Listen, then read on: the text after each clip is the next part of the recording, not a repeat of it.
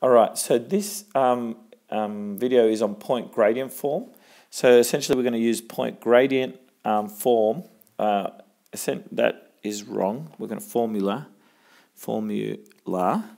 to answer linear equations. Now, this is a very, very important formula. It is not on our formula sheet, but whenever they ask you to form an equation and you've got a point and you've got the ability to find the gradient, we'll need to use this one, okay? So what is it? Well, here it is, okay? Point gradient formula. I'm going to form.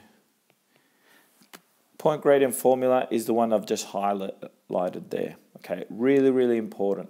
Y minus y1 is equal to m bracket x minus x1, where m is the gradient, just like before, okay?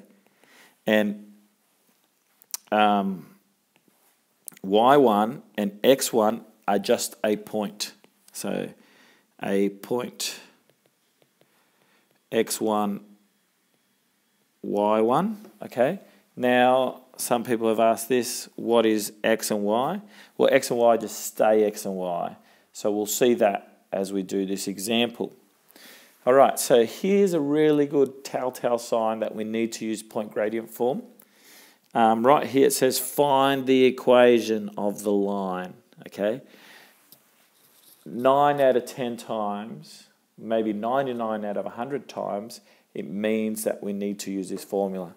So what we do, once that question says, we stop and we dump this in our, we dump the formula in our, and we start working out the question, all right? So y minus y1 equals mx minus x1.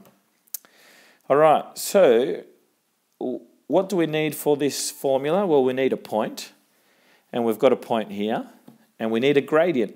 Now, in this first part, it says, what is parallel to 2x minus 4? Well, if it's parallel, it must have the same gradient, all right? So let's start answering that. I'm going to put a line here because we will probably go through it. So I'll write my answers in blue. So let's sub it in. Y minus, well, what's y1? Well, let's use this. x1, y1, that's our point. So y1 will be 2, won't it? So 2 equals, what's our gradient? Well, if it's parallel to 2x, and that's a gradient of that, so it must be 2. X minus x1 is just 3. 3, and now we just answer the question. So what I'm going to do is I'm going to put one in point gradient form and another answer I'm going to put it in general form, so we've got both answers. So we just use algebra, so there's going to be 2x minus 6. So I'm going to put it in gradient form. I'm going to leave the y by itself, plus 2 plus 2, so you've got 2x minus 4, and that's in point gradient.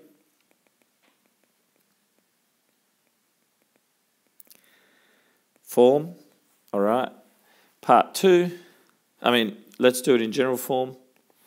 So in general form, I need to make everything equal to 0, so I'm going to move this up there, so I'm going to get equals 0, so I'm going to move the y across.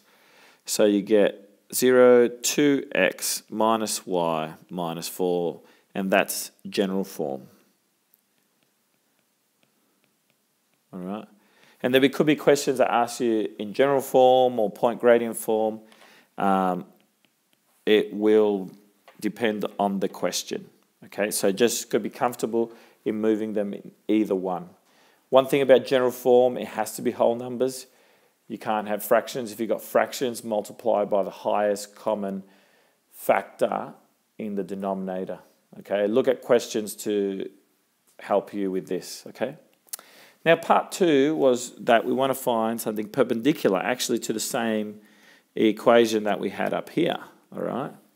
So if it's perpendicular, that means that it's going to be the negative reciprocal of 2. So the negative reciprocal of 2 is that, I'm going to call this m2, so it's just a different gradient, is going to be negative 1 over 2 because our original gradient was 2.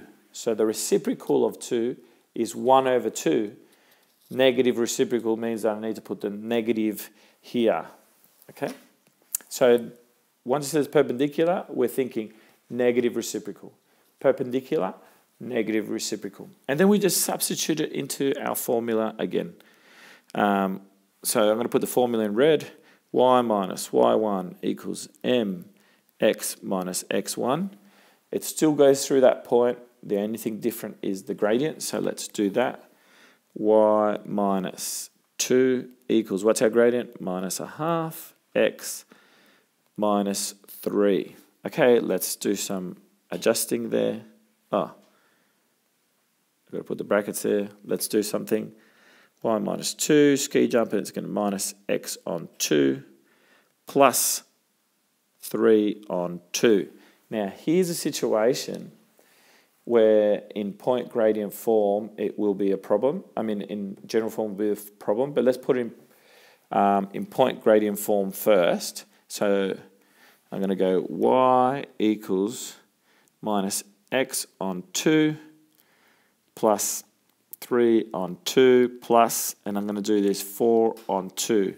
So what I've done is I've changed this 2 to 4 on 2 so I can play with this guy. Okay, if you've got further questions with that, please ask. So minus x on 2, so that's going to be plus 7 on 2. All right, so we can easily see that this is in point gradient form. We have a gradient. If I change it, I can go minus a half x plus, how many times? That goes 3.5, okay? So what's our gradient? Well, it's negative a half. What's our y-intercept? 3 on 2, okay? But let's do it in general form. The first thing we need to do is get rid of the fractions. So I'm going to go back to this guy, okay? And I'm going to multiply everything by 2 so I can get rid of the denominators. I want to get rid of these denominators. So I'm going to multiply everything by 2. So I've got 2. So I'm just going to do that as a different question almost. Y equals minus x plus 7. All right. Now I'm almost ready to put it in general form, but I'm going to move this x across because I want a positive coefficient of x. So I'm moving it across to the other side. So therefore, I'm moving the 7 across as well. So therefore, it will be x plus 2y minus 7 equals 0, and that's in general form. Okay, so that's the lesson. Peace